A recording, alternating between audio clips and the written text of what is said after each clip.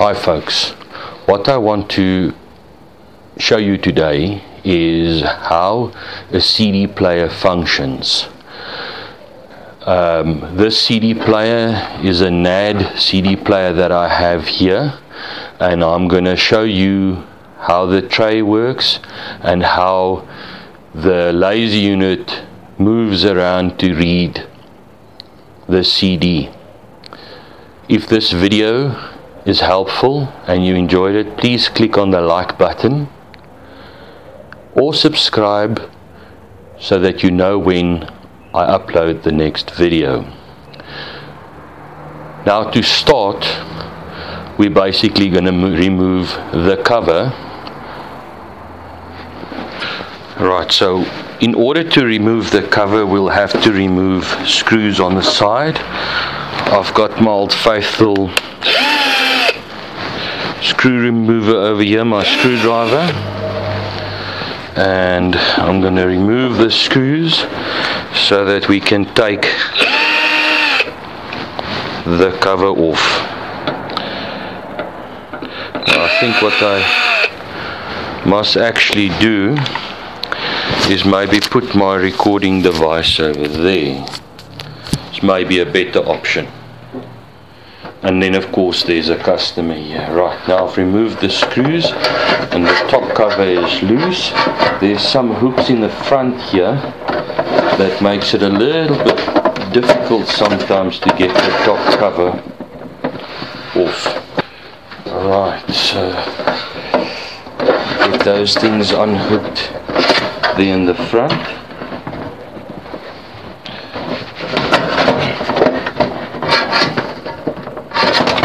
There we go. Right, and this brings us on the inside of our CD player. Now this is basically the control board, and this is your CD mechanism where your laser unit sits and things like that. Now in order to do this demonstration, I'm going to switch it on, and there's a couple of things that's going to happen. In order to show you these things properly, I'm going to switch it off first, remove this cover here. This basically holds your CD player in position. That there is the laser unit, that's your spindle motor, and this is the tray. Now if I switch it back on and I push the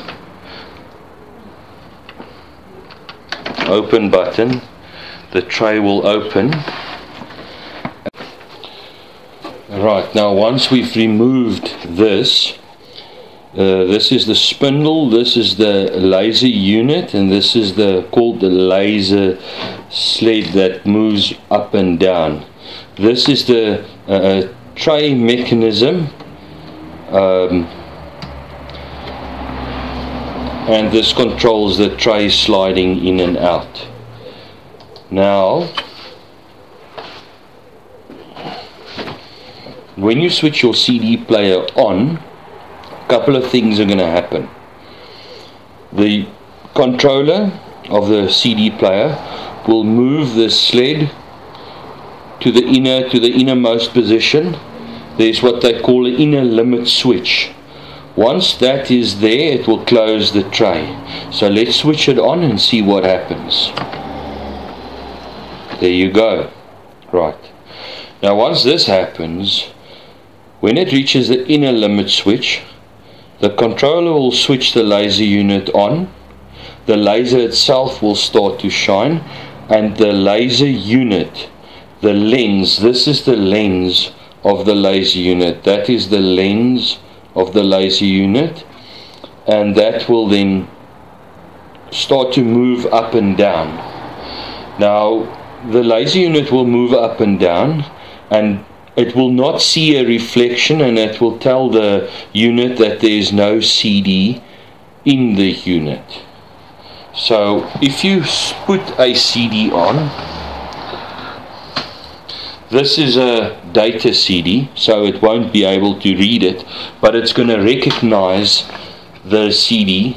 I'm just going to take this off, this piece of thing, that magnet that holds the CD in place. It's going to be easier for demonstration purposes.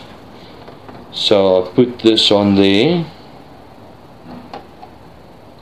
like that. Now this piece of this has got a magnet in, and it actually is attracted to this piece of metal at the bottom here on the sled spindle motor.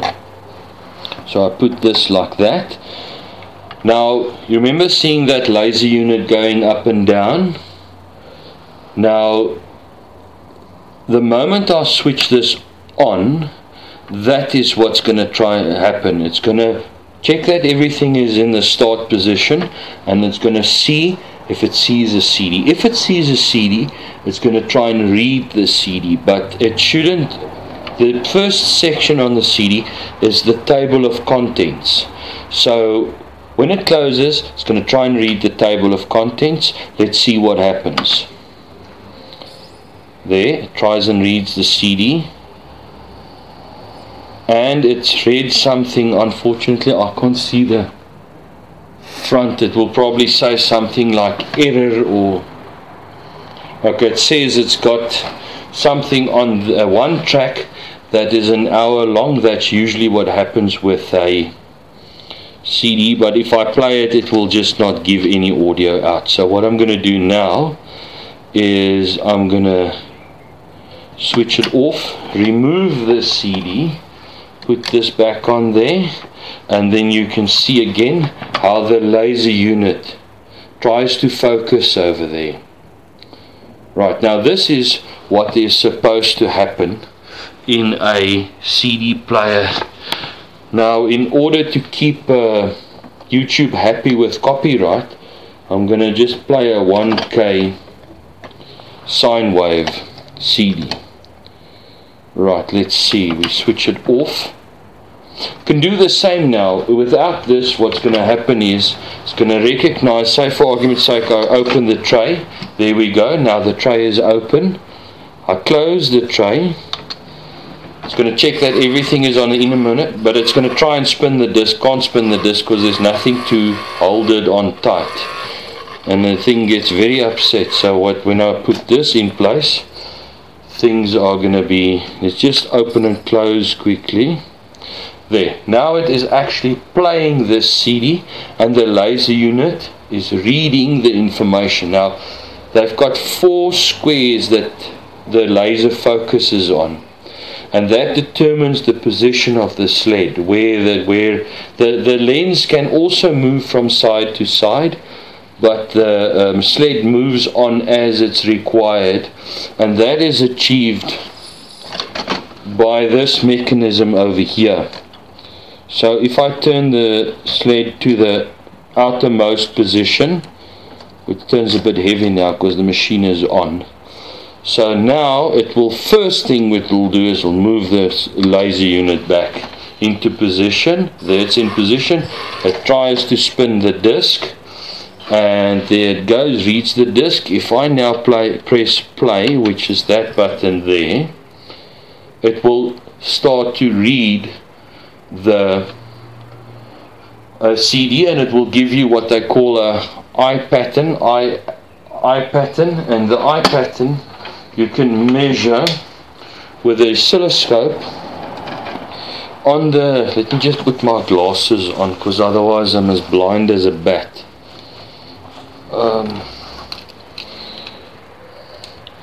On the board there are usually test points that will say RF or something like that, and you'll connect the scope onto there, and on the scope screen you will see the eye pattern. Now the basic thing is, any of these, in order to find a fault, now this CD player's original fault was the laser unit, which, let me quickly show you this. You can remove, in order to get to the bottom of the laser unit on this particular. Now this is a Sony mechanism that's in here. In order to get the mechanism out, I just want to switch the power off there for what it's worth and unplug it so that we don't have any potential difference in the system. Now if you need to replace the laser unit, you will remove those two screws. This mechanism will then lift out. It's got a little prong sticking out over there, and then the two mounting points at the back. These wires are connected to the main board and to the laser unit, and over here, over there, let me just get something better, over there is what they call the solder point. Now what you'll do is you'll first connect these wires, and then you'll, with the soldering iron, remove that solder point so that that becomes an open connection.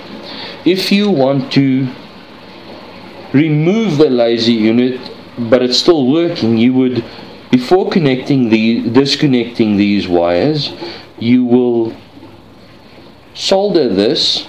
This is like a protection against what you call that, static electricity. This is a static electricity protection connection point that shorts out the laser unit.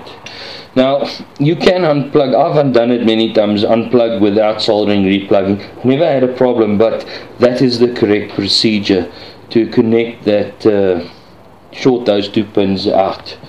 If you want to remove the laser unit in this particular mechanism, these 4 screws, these 4, and there's another one over here, you need to remove in order to get the laser unit out. And then there's this slide pin here. There's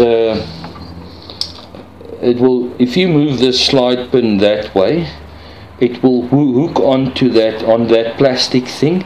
You move that out of the way, and if this is removed, you can actually get the laser unit out. You must also remove this gear, this one here, and that you can remove by, there's 2 points that you push together over there, 2 pins on the plastic. Here you must be a little bit careful, because these things can actually break, because the plastic gets more brittle and then it breaks. So you can take this out, and then your sled motor is loose, and if you've removed the base part, this metal part here, you'll be able to remove the laser unit completely and just reverse the whole procedure to put it back. Now once you've replaced your laser unit, check that no wires are hooking anywhere, and replace this. This goes into there, this goes into there, and then we can just put these 2 screws back into there. That's holding that mechanism at the back there in place. Right. And then if you switch it on, exactly the same thing will happen again, and it looks for the CD. And if I give it a CD, open the tray, there we go, put the CD in, grab the little magnet, put that together, put it on there, Bob's my uncle, there it reads, and I press the play button, and there the CD player plays. Okay, so stop that, open, take out, and once you've replaced this one, and the system works 100%, then you can, this just clips together like that, and you'll put this goes that way around, this goes into there, clip it together, put this into position like that. It's got little prongs here that holds it in position. So unfortunately some of these, this one doesn't, you can't fit this one the wrong way around, but some of them you can. And then if this and your spindle motor doesn't line up, it's not going to work. So then you put that screw in there. Rather switch it off, it's always safer, because this screw falls onto there for some reason.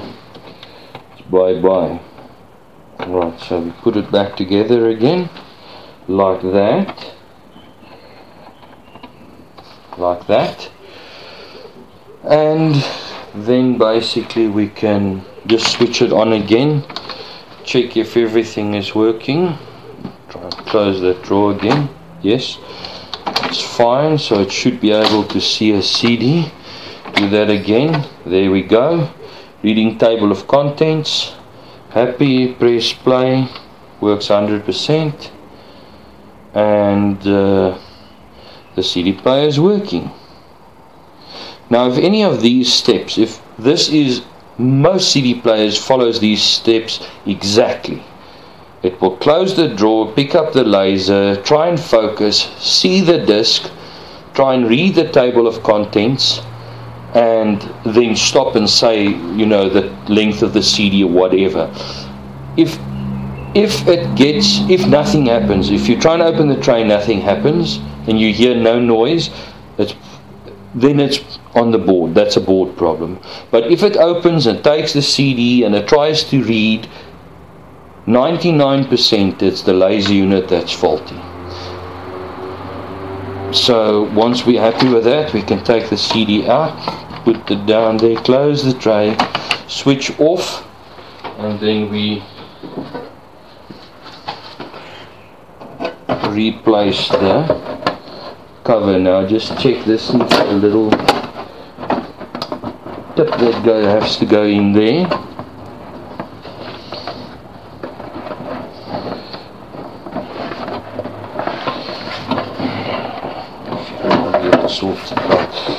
There we go, and there the CD player is working 100%. I switch it on again, open the tray, put the CD in, close the tray, and I press the play button, and I think it is playing 100%.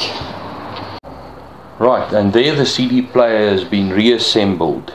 If you find this video useful, please click on the like button. Please subscribe so that you'll be notified when I load my next video. Till next time, thank you for watching. Bye bye.